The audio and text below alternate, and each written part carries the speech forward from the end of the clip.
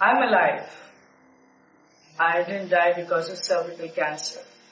Unfortunately, I cannot say that about those hundreds and thousands of women who have lost their lives because of cervical cancer. It is not because they couldn't do anything about it, because they had no idea what to do. I'm here to tell you that, unlike other cancers, cervical cancer is preventable. All you have to do is you have to get a test done and you have to get HPV vaccine.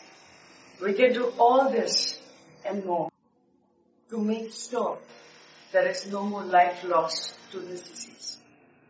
Please log on to www.PoonamPandeyisalive.com. I'm alive. I didn't die because of cervical cancer.